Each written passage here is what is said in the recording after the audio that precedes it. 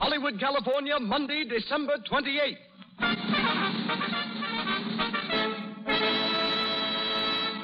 The Lux Radio Theater presents Herbert Marshall and Madeleine Carroll in Cavalcade with Una O'Connor, David Niven, and Douglas Scott.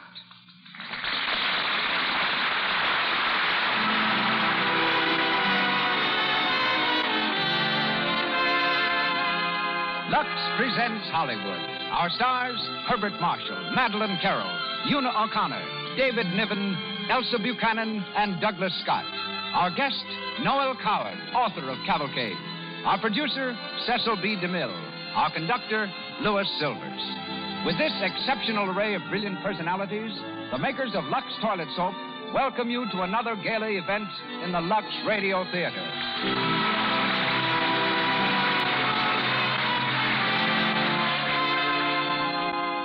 Don't let cosmetic skin bar your road to romance. The active lather of Lux Toilet Soap removes staled cosmetics and all impurities that choke the pores, leaving your complexion smooth, soft, and lovely.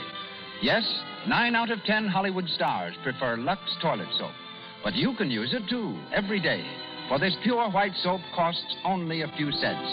Give your skin the care it deserves. Buy a few cakes tomorrow. And now, our producer, ladies and gentlemen, Mr. Cecil B.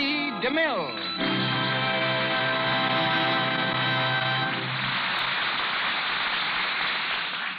Greetings from Hollywood, ladies and gentlemen. On time's eternal stage where scenes are marked by passing years, another curtain soon will fall. With Cavalcade, the Lux Radio Theater says farewell to 1936. A play, I think, that not only crowns a year of what we hope were notable productions, but sets a standard we shall strive to meet through 1937. As we turn to England for our story, so we turn to England for our stars. Herbert Marshall, Madeleine Carroll, both natives of the mighty little island. Herbert Marshall turned actor by circumstances, for he began his career as a bookkeeper. After a year and a half of debits and credits, he was discharged. Needing a job, he became assistant manager and then actor in a musical comedy company. Today, he is not only well known on the screen, but on the legitimate stages of the world. Madeleine Carroll, daughter of an Irish professor and French mother, became a school teacher to earn money enough to take her to London and the stage. Oddly enough, Madeleine's first Hollywood offer was to play in Cavalcade, but she refused it to remain in England with her husband, Captain Philip Astley. She came here, however, 2 years ago, lending her distinction, beauty, and ability to the Case Against Mrs. Ames, The General Died at Dawn, and Lloyd's of London. Tonight, she becomes Jane Marryot and Mr. Marshall, Robert Marryot. Una O'Connor will be heard as Ellen, the same role she played in the film and on the London stage. David Niven, seen currently in Dodsworth and Beloved Enemy, is Edward Marryot. And the part of Edward as a boy is played by Douglas Scott, who was seen as Horatio Nelson in Lloyd's of London. Our play is by Noël Coward, the third drama from the nimble pen of this amazing writer, producer, and actor to be performed in our theater in less than a year. So on with the play. The Lux Radio Theater presents Herbert Marshall and Madeleine Carroll in Cavalcade.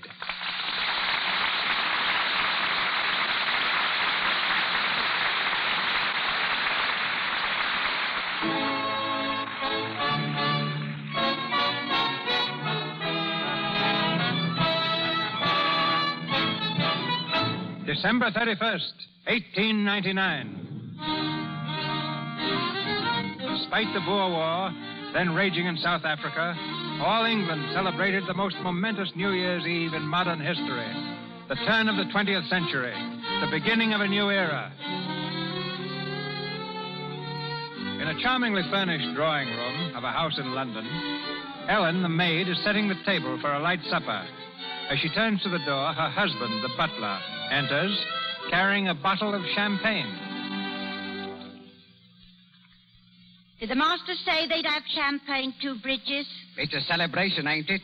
And it wouldn't be a celebration without champagne, would it? There's hot punch. It's wiser to be on the safe side, is my way, Ellen. If hot punch fills the bill, they have hot punch. If it's champagne, it's here, too. How was cook when you come up? Flighty. running round the kitchen like a cat on a griddle. New Year's Eve's gone to her head and no mistake.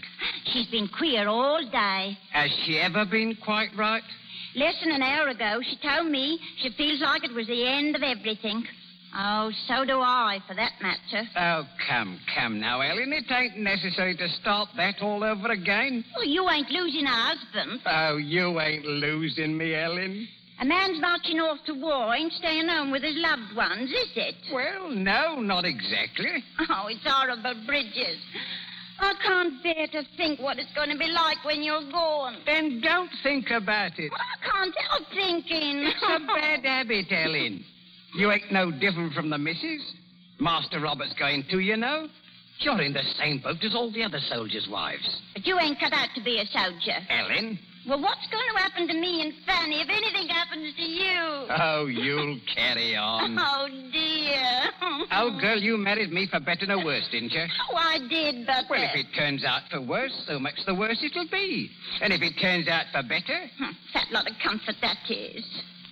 And what's the war for, anyhow? We've got to have wars every now and then to prove we're top dog. This one don't seem to be proving much. How can you tell what our brave boys are suffering out there in darkest Africa? Giving their life's blood for their queen and country. Oh, if this wasn't New Year's Eve, I'd lose my temper, and that's a fact. Well, 'twouldn't be the first time. You better go and get the hot punch. They'll be here in a minute. Oh, listen, there they are now. Draw the curtains. Why, it's almost New Year's. At least they wants to be cheery. Yeah, hurry up now. Go on, get the hot punch. You mark my words, Ellen. If we didn't give them boys a lesson, they'd be over here wreaking havoc and carnage before you could say Jack Robinson. Oh, get along with you. Good evening, Bridget. Your cloak, ma'am? Thank you. Your coat, hat, and stick, sir? Here you are. Very good, sir. May I have the honor to wish you both a very, very happy New Year? Thank you, Bridges. Same to you. Ellen, how nice the table looks. Oh, thank you, Mum. Where did those flowers come from? They're from me and Bridges, Mum. With our very best wishes, I'm sure. That was sweet of you, Ellen. Oh, not at all, Mum. Well, it's a pleasure indeed. Well, I'll go and help Bridges with the hot punch, Mum. It was sweet of them, Robert. I feel I want to cry. Well, then by all means cry, dearest. This evening was planned sentimentally. To say hail and farewell. It isn't farewell yet. Soon, Robert. Dreadfully soon. When it comes, then we'll take it. You looked so beautiful at dinner, Jane. I'm glad. You're beautiful now. Oh, I expect it's only that dress, really. Dresses can be very deceiving, darling. Of course. That's perhaps why we wear them. And that ornament in your hair. Yes. And the fact that I love you so dearly. You might be hideous and ill-dispositioned and tedious, and I would never know it. You're a darling. And I'm going to believe every word you say, even though I know I shouldn't. Kiss me, Robert. Sweetheart.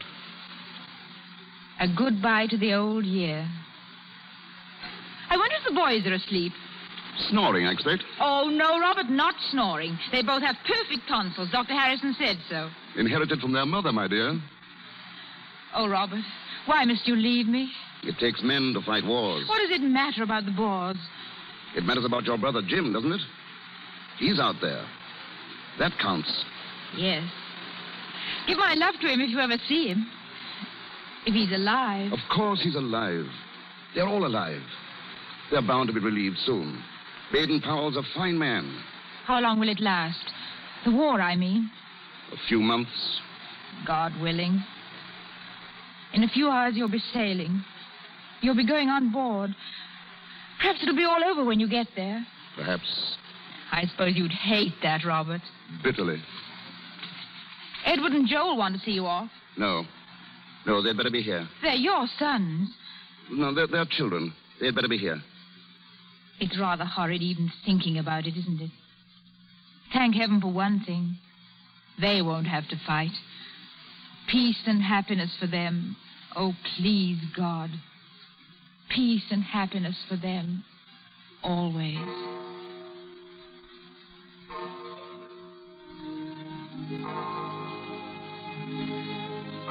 A new year. It started, sir, just 12 o'clock. Happy New Year to you both, Mum. Bridges, open the windows. Come over here, Ellen. Stay and drink with us. What, me, sir? Fill 4 glasses, Bridges. Champagne. Make it champagne. We'll be toasting the new year and all it means to us. the new year. Here we are. Now, raise your glasses.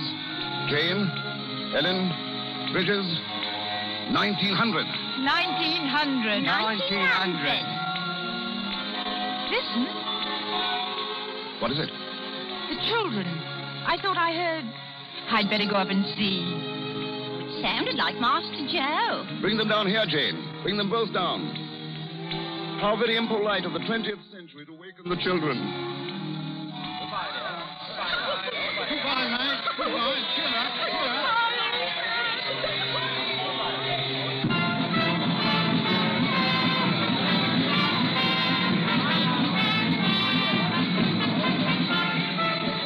Well, I think I better be getting aboard. Yes, We're almost ready to sail, I imagine. yes. It's come at last, hasn't it, Robert? This moment. You'll be very brave, darling, won't you? I'll try to be. Take care of yourself, my dearest. I shall probably be seasick. Lie down flat on every possible occasion. I'll try to remember. Bridges will look after you. Perhaps you'll be lying down flat, too. And you mustn't worry about me being unhappy when you've gone. I'm going to keep myself very busy. I shan't give myself time to think of anything. Except that I'm so proud of you, darling. I'll write and telegraph whenever it's possible. Please do. Well, This is horrid, isn't it? I really must go. Not just for a minute. Jane, Yes, Robert. I'm going to kiss you once more. And then I want you to turn away. Turn away and go right on talking. So you won't actually see me leave you. Very well, my darling. Now, Jane. Edward and Joe were terribly anxious to come, but I'm glad I didn't bring them, really. Joe gets overexcited so easily. He's had a very bad cold anyhow. Edward could have come, I suppose, but that would have upset Joe so dreadfully. Being left alone. Take care of yourself, my own dear. You're not here anymore, so I can break down a little. I felt you go when I said about Joe being overexcited. Robert.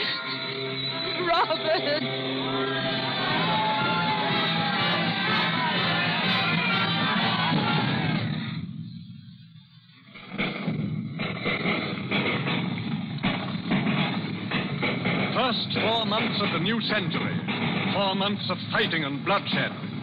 In the beleaguered city of Mafeking in South Africa, the British troops fight desperately, hoping for relief. It's the morning of May the 18th, 1900. All England waits for news.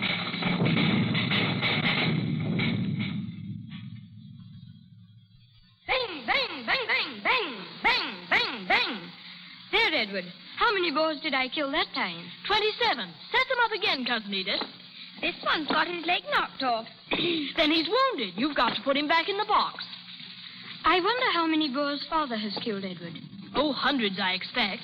I wish these were real Boers instead of tin ones. Bang, bang, bang. Dirty old Kruger.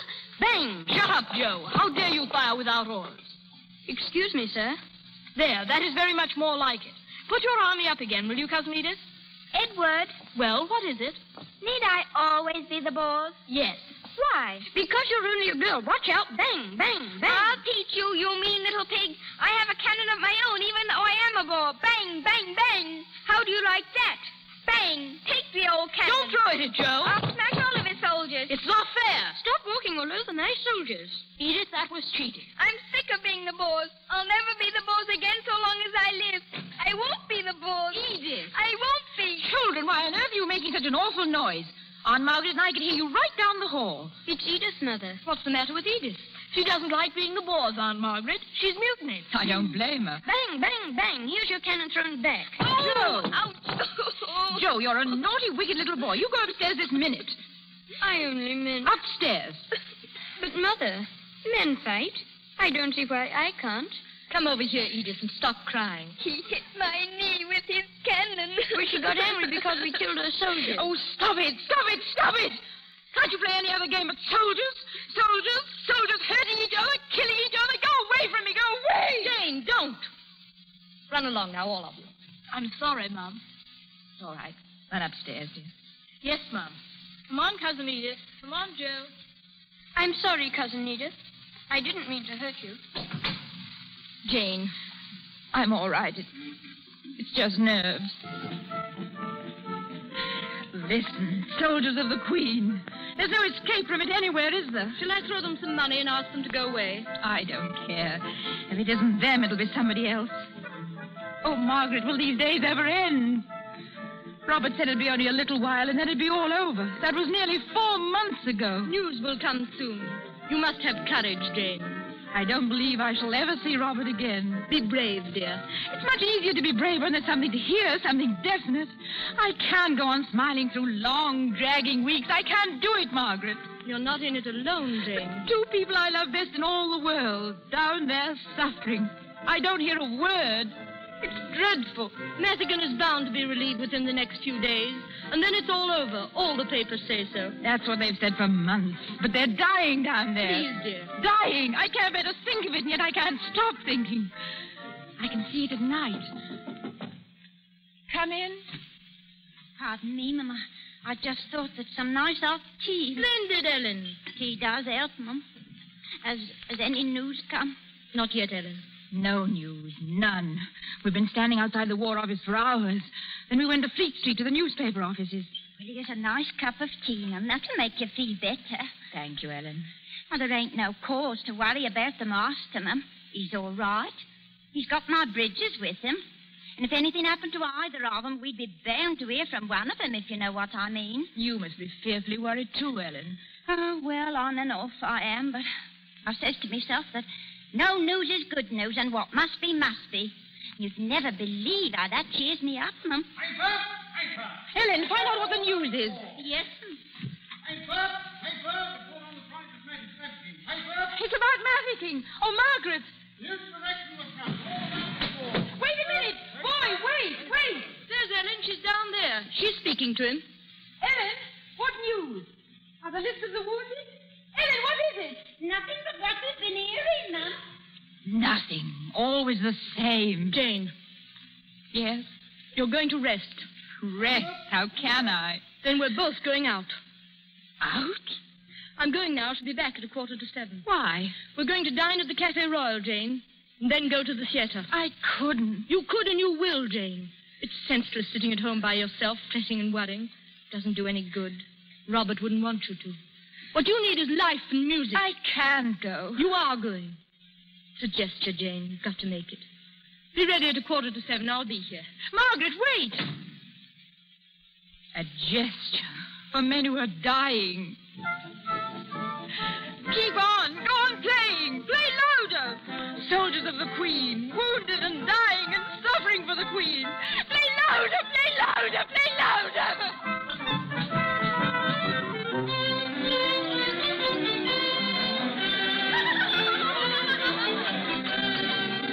Waiter, I say, come here, please. Our glasses are empty. Directly, sir. Yes, sir. Jane, darling, brace up. Yes. This is a party, isn't it? Of course. Let your mood fit your gown. You are beautiful, Jane. Robert said the same thing New Year's Eve. He said he'd be back soon. I slept after you left me this afternoon. Splendid. I dreamed, only it wasn't as if it were a dream. It was so real that Margaret. Yes, Jane? I saw Robert. I was with him, Margaret. I don't know where it was.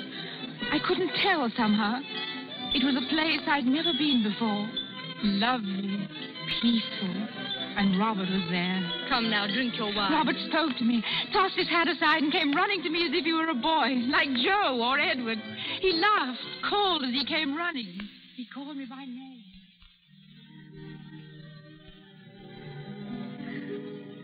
Jane. Oh, Robert, you're safe. Why, of course I am. Jim, how is he? As right as man can be. Let me look at you, darling. Oh, sweetheart. You look so tired. You haven't been worrying about me, have you? No, not too much. Huh. Oh, you were never a good liar. I'm glad of that, though. Not to miss me. Not to care. Too much. Oh, I've missed you so, dear. But you're here, and you're... Robert! What's wrong, dear? Your left arm. It's all right, Jane. It's gone. I do nicely without it. It was just fooling about with some youngsters. We were making believe war. Oh. One of them became furious when I called her a Boer. He threw a cannon at me. Not so sporting, I thought. But it wasn't an arm, Robert. It was the knee. Was it? Oh, very well. What's the difference? We'll stop playing before long. We will settle down at home. Drink a toast to the Queen. Robert. I saw Jim. Sent his love. Be back home before long. Robert, wait for me. Robert.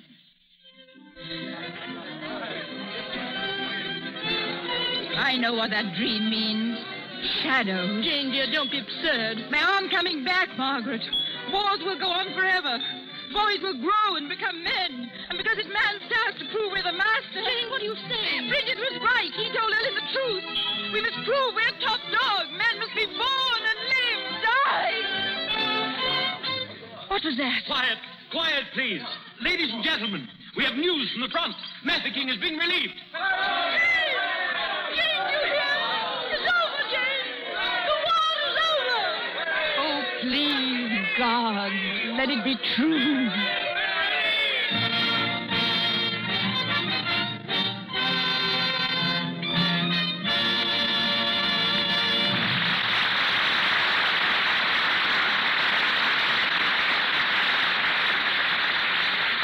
Our Lux Radio Theater production this evening is a cavalcade indeed. From Hollywood, the procession is headed by Herbert Marshall and Madeleine Carroll. In New York, they are joined by the brilliant author of our play, Noël Coward, famous in London and on Broadway as an actor, dancer, singer, composer, producer, and playwright. Mr. Coward outdoes himself this year by offering and acting in 9 one-act plays entitled Tonight at 8:30. We switch you now from Hollywood to the Stars dressing room at the National Theater in New York City. We can have our distinguished guest for only a moment. His own audience is still applauding his first play, and he must change his costume for the next. But here he is, ladies and gentlemen, Mr. Noël Coward. Thank you, Mr. DeMille. I am more honored than I can tell you. Not only by your very kind words of praise, but by your having selected 3 of my plays for production in your Lux Radio Theater. All this tribute is too much, and you are taking an unfair advantage in delivering it from behind the protection of the Rocky Mountains.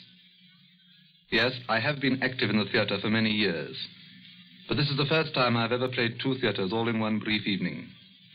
I'm enjoying the experience very much. I would like you to know how fine I think the Lux Radio Theater is. And I'm particularly happy that I can salute my friends Herbert Marshall, Madeleine Carroll, and Una O'Connor.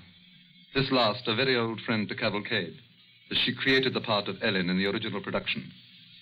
And I consider them perfectly cast in the principal roles. Many people have ascribed all sorts of motives to the writing of Cavalcade. Motives patriotic, political, and financial. Some people make a career of motive discovery. They search every word for a clue, like old ladies peering under the bed for burglars. The real story behind Cavalcade is very different. All my life I had wanted to do a big play on a big scale. I had considered all periods and episodes, and one day I happened to pick up a back issue of the Illustrated London News. In it was a picture of a troop ship leaving for the Boer War. The whole scheme seemed to take form in my mind, then and there. I made some tentative arrangements, but then I had to go off to America to play Private Lives. All of a sudden, early in April, Charles B. Cochrane wired me from London. I had to set an opening date for Cavalcade in order to get Drury Lane Theatre. So I took a chance for the end of September. There I was, no play, no cast, no costumes or set, just an opening date. But we finally succeeded in opening the show just 2 weeks after the original date. Then came the critics. One of the most amusing remarks was the reference of the press to my canny, shrewd political sense. A strong patriotic play just 2 weeks before a general election. The truth is that I'd been so busy I had completely forgotten that there was to be an election at all. People have asked me what parts of Cavalcade I like best. My own choice is Queen Victoria's funeral scene and the outbreak of the war in 1914. Tonight, we are all approaching another New Year's Eve. The first scene of Cavalcade, you remember, was on that same occasion. The last scene also takes place on New Year's Eve. At the close of that scene, a toast is proposed to England. As you hear it tonight, I should like you to feel that I am proposing a toast to each of you and to your country.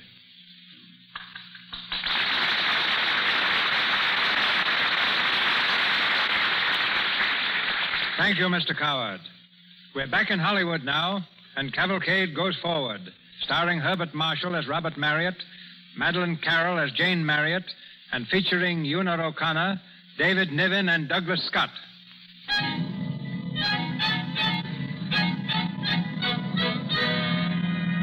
January, in the year 1901, Mafeking has been relieved, and the soldiers of Queen Victoria start back to England and home. Robert Marryot and the butler Bridges were among the first to return. In the basement kitchen of the Marryot home, Bridges enters. He waves a newspaper excitedly. Helen, cook!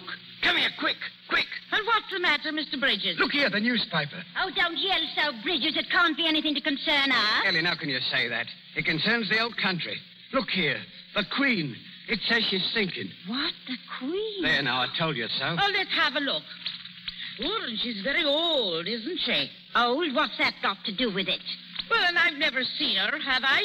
I have. Driving along Birdcage Walk once, years ago. England won't be the same place without the Queen.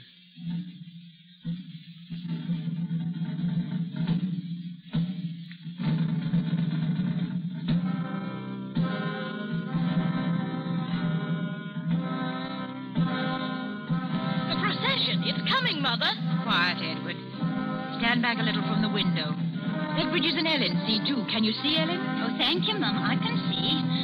Oh, the Queen. Oh, God bless her. Easy, girl. Easy now. Look, Mum. There's Father. There's Father down there in the procession. Shh, be quiet, darling. They're passing now. Stand absolutely still. To attention, like your father showed you. Yes, Mum. 5 kings riding behind her. Mum, she must have been a very little lady.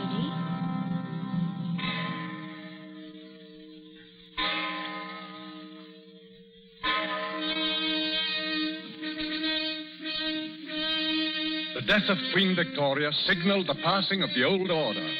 Times and customs changed, and the 20th century gathered speed with the dawn of each new day. But Robert, are you sure they're safe? Safe what, Nanny? Those, what did you call them? Those automobiles. Oh, I imagine they're safe enough. But don't worry. I won't buy one yet for a while. Here, you better hurry and get dressed. We haven't much time. I'm almost done. How's my gown? Lovely, darling. And the train? If any lady at the court has one more perfect, I shall throw up my hands. I shall probably throw them up anyway. I'm not very fond of these formal affairs, my dear. They make me nervous. Oh, Robert, don't be silly. I mean it. The going was far less difficult with those fellows in Africa, really. Don't talk about that.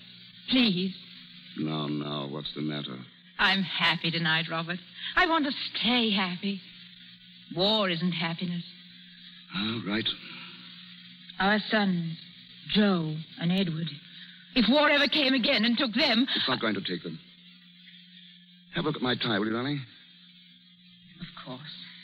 I'm sorry, Robert. That's all right. Well, am I dressed up to please you? You're perfect.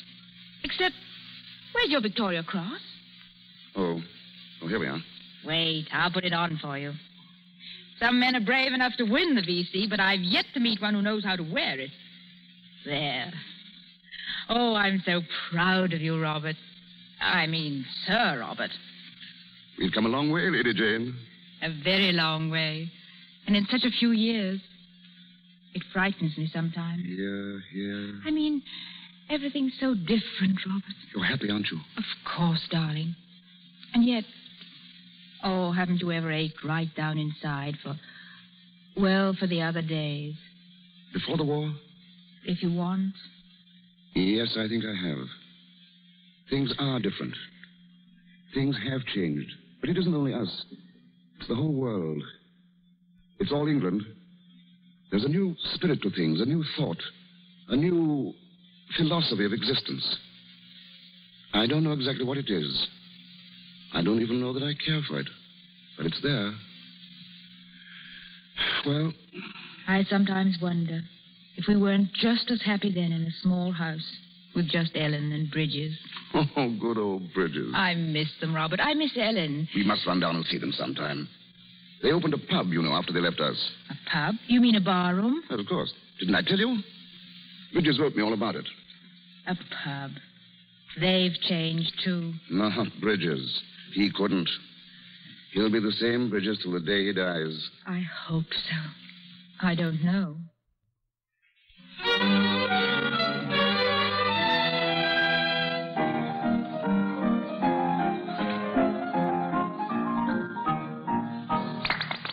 She dances beautifully, Ellen. Oh, thank you, Mum. Bridges and me has been giving her lessons now for 2 years. Very talented, if you ask me. Oh, thank you, Sir Robert. Come here, Fanny. Yes, sir. I don't suppose you remember me. You were just a baby when I knew you. Yes, sir. Mama's told me how we used to live at your house. You know, that's enough. Now go and sit down, Fanny. Yes, Mother. I hear Master Robert is at Oxford College, milady. Yes, mad about it, too. You must come and see us sometime when he's down on vacation, Ellen. Oh, thank you, Mum. Hello, Ellen. Oh, hello, George. I've got the missus with me. Oh, I didn't know you had company. Oh, please stay. Don't go on our account. Oh, come in, Flo. We just dropped by, Ellen. We didn't know you had. This is Mr. and Mrs. George Snapper, milady. Sir Robert and Lady Marryot. Oh. How do you do? Nice to meet you. Oh, sit down, Flo. Sit down, George. Well, thanks. A nice day out, Sir Robert. Yes, it's really spring now. Yes, sir. By the way, Ellen, I'm sorry to hear Bridges is ill. Bridges ill? What's wrong with him, Ellen? Well, before you and Flo come, George, I was explaining to her ladyship and Sir Robert about poor Bridges' bad leg. We were so sorry to hear about it. Bad leg? Ellen explained that he's been in horrible agony ever since Sunday. Where is he? Stop kicking down my shins. Where is he, Ellen? Upstairs in bed. I'll pop up and see him. He's asleep now. Well, my eye. By the way, Ellen, you didn't tell us how he came to have the accident. Oh, well, he was cycling, Sir Robert. He was cycling and he fell off. I didn't know he had a cycle. He hasn't any more. Will you tell him how sorry we were not to have seen him? Yes, Sir Robert, I'll do that. Goodbye, Ellen. Oh, it was so kind of you, Mum, to come all the way down here to see us and to bring Fanny that lovely doll and everything. I wanted to see you. Goodbye, Mrs. Snapper. Happy to have met you, I'm sure. Goodbye, Mr. Snapper. Goodbye, sir. Goodbye, Ellen. Goodbye, Ellen, again. Don't fail to remember me to Bridges. We miss you both. It seems as if it were only yesterday that you were with us. We miss you, too, Mum. Time changes many things, but it can't change old friends, can it? Oh, no, Mum, no. There's some things that... Yeah, what's going on here? Oh, my Lord. My eye. Bridges, I thought you was in bed. Bed? Who said anything about bed? Oh, you better go back, Bridges. Oh, remember your leg, dear. Ain't nothing wrong with my leg. Oh, Bridges. Oh, so you're why she was trying to get me out of the way. Hello, Bridges. Pleased to meet you again, Sir Robert. Welcome to our hovel. I think we better go, Jane. Oh, so that's how it stands. I see.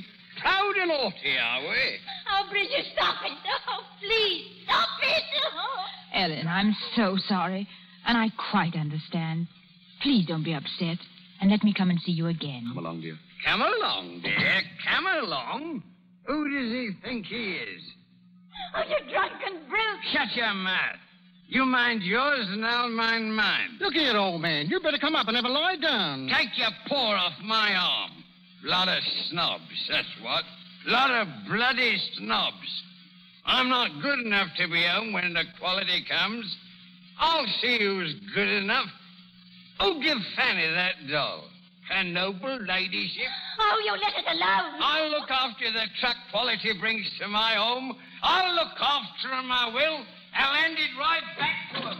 George! I'll go and fetch him. Don't worry. He's a bit woozy, that's all. He's gone down the street. He may go up to their home. I'll stop him. George, let him go. Bridges, come back here, you blighter. Mind your own business. Come back out of the street. There's a bus making towards you. I'm not good enough for him. In God's name, look out! I'll show him who he... Don't come out. He's been hit. Oh, he's run over. He's dead. He's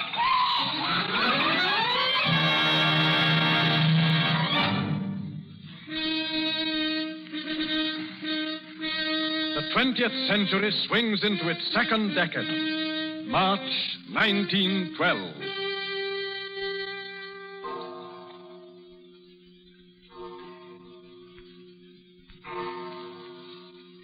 I say, Father. Yes, Edward? Father, are you going to sit up all night? I hope not. Are you? No, sir. I'm You're just sitting up waiting for Joe, aren't you, Edward? Yes, sir. So am I. Where is he? I don't know, sir. Sure?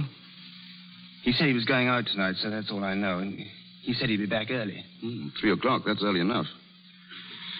I suppose you're going to play the Good Samaritan again? Help him up to bed? Well, Father, You've done it before quite a few times. Or did you think I didn't know?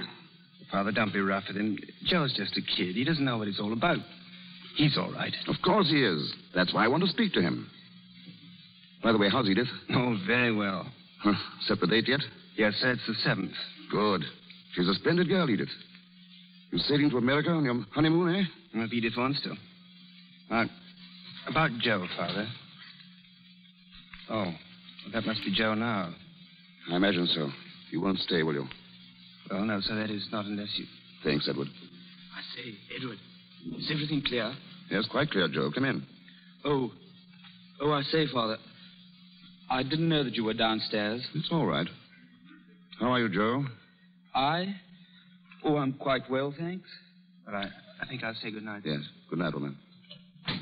Sit down, Joe. Have a good time? Tonight? Mm-hmm. Yes, sir. Splendid. I was out with some of the lads. We did the town a bit. You know how it is. Of course.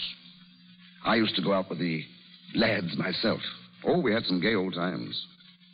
Used to stay out till all hours. Really? Yes. Once in a while.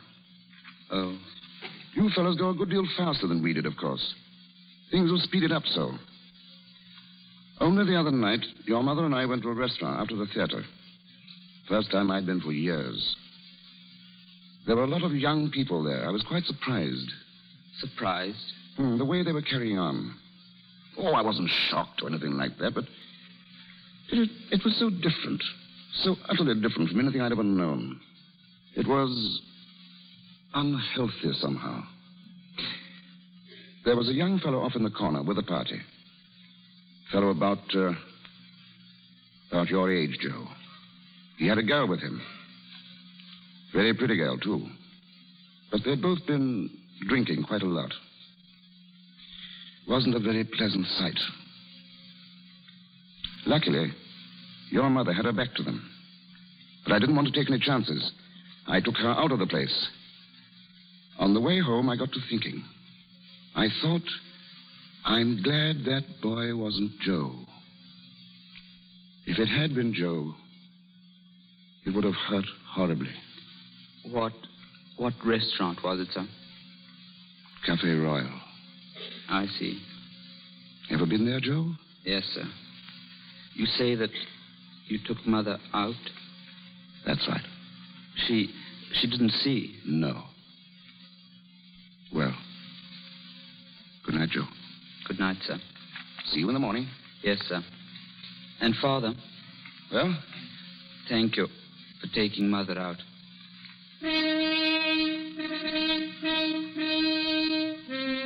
April the 14th, 1912, on the high seas off Newfoundland.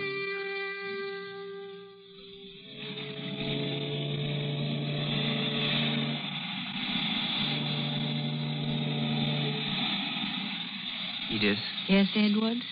Darling, stand here close to the rail. Oh, it's glorious. But it's too big, the Atlantic, isn't it? Far too big. And too deep. Much, much too deep. I don't care a bit, do you? Not a scrap. Wouldn't it be awful if a magician came to us and said, unless you count accurately every single fish in the Atlantic, you'll die tonight? And we should die tonight. How much would you mind dying, I mean? I don't know, really. A good deal, I expect. I don't believe I should mind so very much now. You see, we could never in our whole lives be happier than we are now, could we? But, darling, there are different sorts of happiness. This is the best sort. Oh, sweetheart. Don't, darling. We don't want any more of the Stewarts to know we're on our honeymoon. Why not? Most of them have forgotten what a honeymoon's like. Did you ever think when we were children, going to the pantomime and going to the zoo and playing soldiers, that we should ever be married? Of course I didn't. Was I a nice child? Horrible. So were you. So was Joe. Vile. You always used to take sides against me. And yet we all liked one another, really. I think I liked Joe better than you.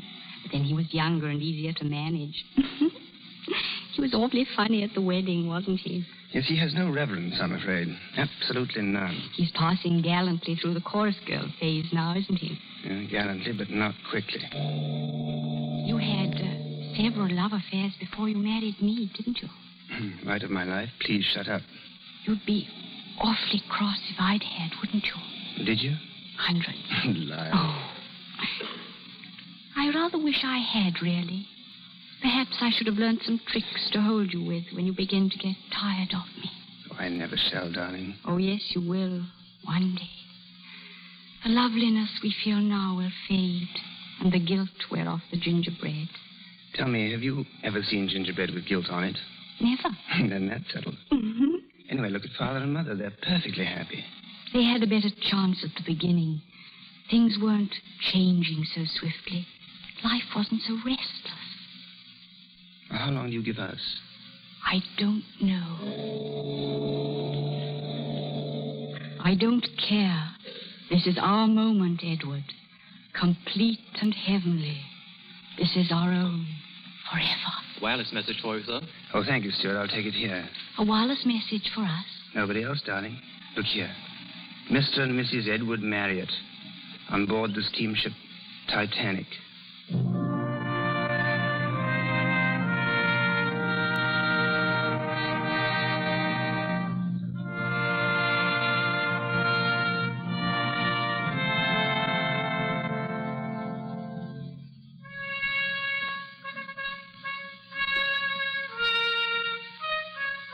The new century speeds on to a climax of love and hate, of fire and blood, of steel against steel.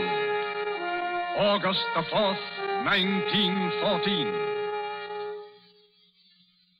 Robert, help me off with these dust sheets. We'll get a woman in tomorrow and clean up. All right, dear. I shall never go on a holiday again. Ever. It's horrid when you're there, and it's much worse when you come back. Still, it is better to be here in London, Jane, if anything's going to happen. It's going to happen, all right. I'm afraid there's no doubt about it now. Oh, it's so hot I can't breathe, Robert. Hello, Mother. Oh, Joe, darling. It's grand to see you back. How are you, Father? Fine, thanks. Cigarette? No, son, no.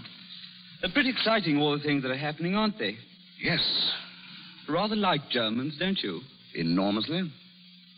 There is the war. How long do you think it will last? 3 months at the outside. I suppose we shall win, shan't we? Robert. What's wrong, dear? I'm going upstairs for a minute. I shan't be long. All right, darling. I say, the war might last for 6 months, don't you think? Oh, impossible. Have you any idea, Joe, what a war costs in actual money? I suppose quite a lot. Yes. And the Germans can afford it even less than we can. Are you glad you left the army, or sorry? Absolutely delighted. Will you go back again? I expect so. I'll go, too. You want to? Terribly. Why? I don't know. I just want to. I wish Edward was still here. We could have started off together. Now, don't be too impulsive, Joe. Think of your mother. Think of me. You're all we have left now. Piper, war declared against Germany. Listen, Piper! Father, you hear? Robert, what is it? England is at war, my dear. War.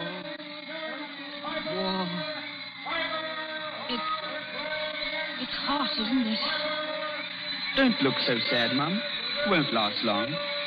I say, Father, we ought to have some wine. We must drink to this. We've only hot.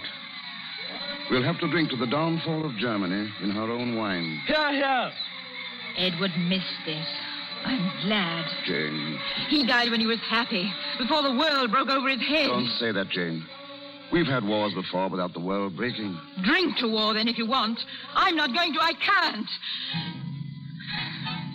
Rule Britannia. Send us victorious, happy and glorious. Drink, Joey. You're on your baby still, but you're old enough for war. Drink like the Germans are drinking. To victory and defeat and stupid, tragic sorrow. But leave me out of it.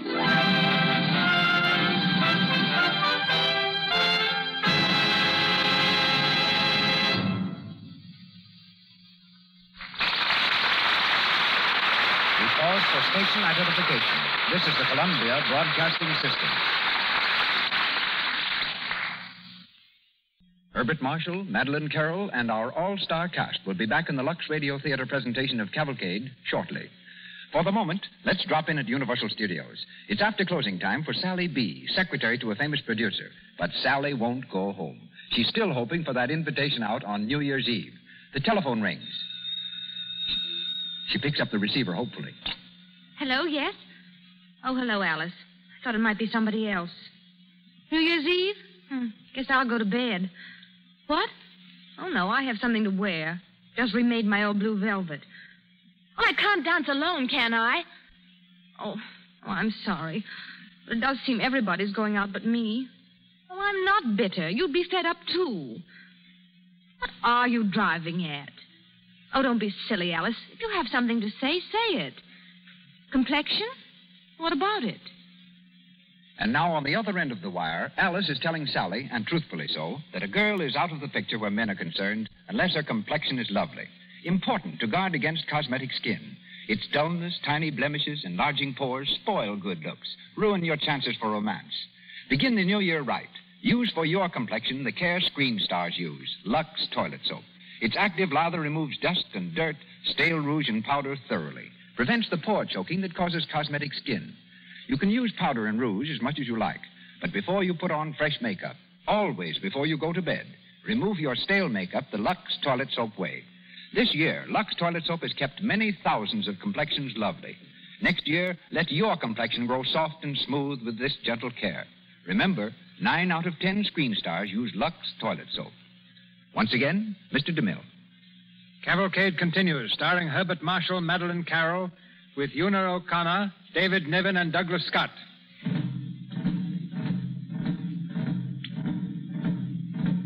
Time swings in its orbit. Men battle, men die. The whole world roars in chaos.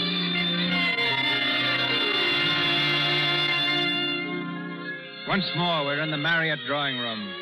It's the morning of November 11th, 1918. Ellen has just entered. Jane goes to her with outstretched hands. Ellen, oh, I am glad to see you. I couldn't believe my eyes when you first walked in. Sit down. I just thought I'd call, madam. I'm glad you did. So glad. These are lonely days, aren't they, Ellen? My call's rather important, as a matter of fact. How's Fanny? Oh, very well. I'm never going to forget how she danced the last time we saw her. She's dancing in Over the Moon now, you know. Yes, I went the other night. She was splendid. I felt very proud to know her. It's about her I've come to see you. Is anything wrong? Well, no, not exactly. What is it? About her and Joe. Joe? Yes. I don't understand, Ellen. Well, they've been what you might call in love. Yes. My Joe? Yes, your Joe. His last 2 leaves, he spent a lot of time with Fanny. Oh, I see. I wouldn't have come to see about it at all, only, well, now that the war's over, or almost over, that is, and he'll be coming home, I thought that... What did you think? Well, I thought they ought to get married. Does Fanny want to marry him? Oh, I haven't talked to her about it. She doesn't know I know. And how do you know? I found a letter he wrote. And you read it? Of course. I brought it with me. I knew you'd want to see it. I do not wish to read it. Oh, I see. I think we better let the whole thing stand until Joe comes home. Then he and Fanny can decide what they wish to do. Oh, I didn't wish to upset you. I'm not in the least upset. It's been on my mind. But you didn't tell Fanny before you came here. I think I know why. In any case, I never interfere with my son's affairs. Well, sure, I'm very sorry. That's all. Goodbye, Ellen. I suppose you imagine that my daughter isn't good enough to marry your son. Well, if that's the case, I can assure you that you're very much mistaken. Fanny's received everywhere. She knows all the best people. How nice for her. I wish I did. Oh, things aren't what they used to be, you know. Oh, no. It's all changing. Yes, I see it is. Fanny's at the top of the tree now. Oh, she's up in the most wonderful office. Oh, Ellen. What is it? I'm so sorry, so sorry. Don't know what you mean. Oh, yes, you do, inside. You must understand, Ellen. Something seems to have gone out of all of us. Goodbye, Ellen. Your pardon, milady. Yes? What is it, Belden? A telegram. Thank you. It's all over, milady. The war's over. It's 11 o'clock. Milady. There's no answer, Belden. No answer. Milady, is anything wrong? Oh, ma'am. Oh, quick, what's happened? What's in that telegram? You needn't worry about Fanny and Joe, Ellen. He won't be able to come back anymore. Because he's dead. Dead? Oh, God. Oh, dear God.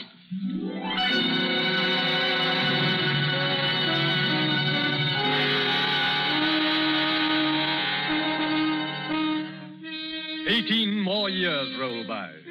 December the 31st, 1936. Jane. Jane, dear. Oh, yes, Robert? Were you asleep? No, dear.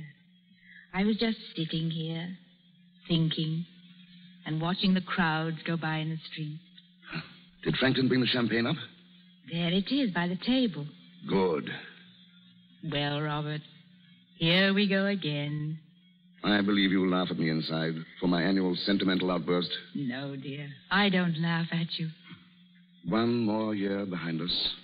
1 more year before us. Do you mind? Oh, no. Everything passes. Even time. It seems incredible, doesn't it? Here we are in this same room. Yes. I've hated it for years. Do you want to move? Of course not. We might have some new curtains. We have, dear. And I never noticed. They've only been up a week. They look very nice. Robert, what toast have you in mind for the night? Something gay and original, I hope. Just our old friend, the future. The future of England. Quick, it's starting. The champagne. Hurry. I can't get the thing open. Let me try. There it is. Here, Jane. First of all, my dear, I drink to you. Loyal and loving always. God bless you, Jane. Now, let us couple the future of England with the past of England. The glories and victories and triumphs that are over. And the sorrows that are over, too. Let's drink to our sons who made part of the pattern. And to our hearts that died with them. Let's drink to the spirit of gallantry that made a strange heaven out of unbelievable hell. And let's drink to the hope that one day, this country of ours, which we love so much, will find dignity and greatness and peace again.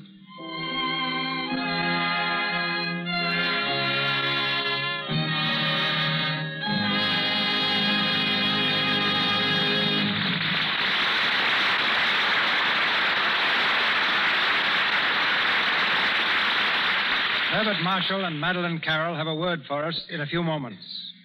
But now, a curtain slowly falls. The cavalcade is gone.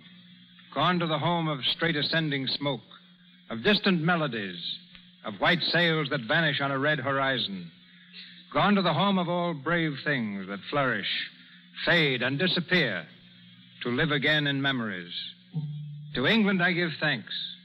Thanks for showing the world how to muddle through Thanks for her patriots and poets, for roast beef and plum pudding, for Trafalgar and tobacco, for kippers and Kipling, for bowler hats and bowling on the green, and for performers like Madeleine, Carroll, and Herbert Marshall, who now rejoin us. Miss Carroll, Mr. Marshall.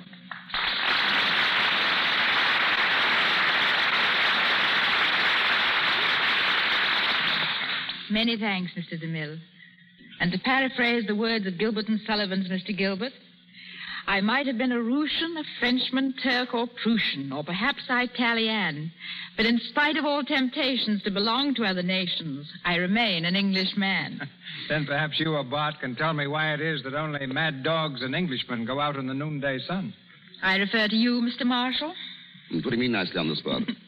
I can't answer that, Mr. DeMille, but I can tell you what happened when a mad dog bit an Englishman. That's hardly news, Bart. But go right ahead. It's a tale related by another English poet, Oliver Goldsmith, and runs something like this. The dog and man at first were friends, but when a pique began, the dog, to gain some private ends, went mad and bit the man. The wound, it seemed, both sore and sad to every Christian eye. And while they swore the dog was mad, they swore the man would die. But soon a wonder came to light that showed the rogues they lied. The man recovered of the bite. The dog it was that died. Proving perhaps that all Englishmen should be muzzled. But before that happens to me, I want to add just a word of appreciation of Lux Toilet Soap. To me, it's just as important in my dressing room as a mirror. It's really an international beauty care. For in England, too, actresses turn to Lux Soap for keeping complexions at their loveliest, just as we do here in Hollywood. In fact, I was using Lux Toilet Soap when I was teaching school, so you can see we're friends of long standing. I want to thank you, too, Mr. DeMille, for the opportunity to play Robert Marryot in what I think is one of the greatest dramas of our generation. Plays like this are characteristic of the Lux Radio Theater and bring to the air a dignity and prestige equaling the highest traditions of the legitimate stage. Cavalcade is a play for the new year. Perhaps it's neither my place nor my talent to stand here and deliver a message. Cavalcade can do it so much better. Yet, how splendid a thing is love of fellow men, of country and of peace.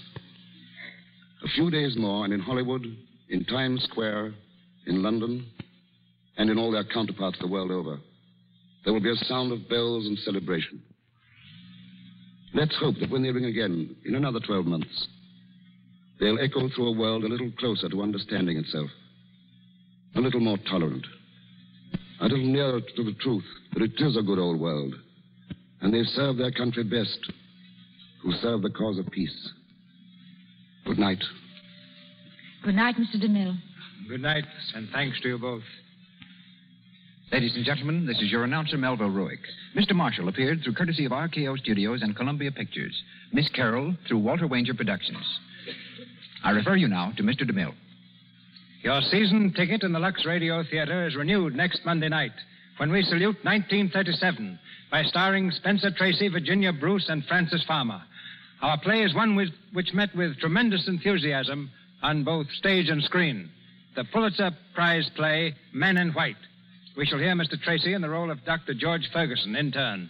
Miss Farmer as Barbara Denon, and Miss Bruce as Laura Hudson, the girl whose love stands between Ferguson and his profession in this gripping story of clashing loyalties.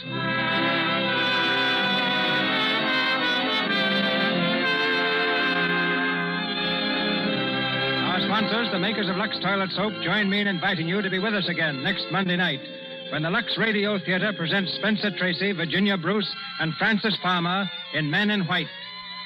High over Asia, the sun is racing westward, emblazoning the final days of a departing year. But a new sun shall rise with the new year, and may it make a brighter world for you. This is Cecil B. DeMille, wishing you a glorious new year from Hollywood.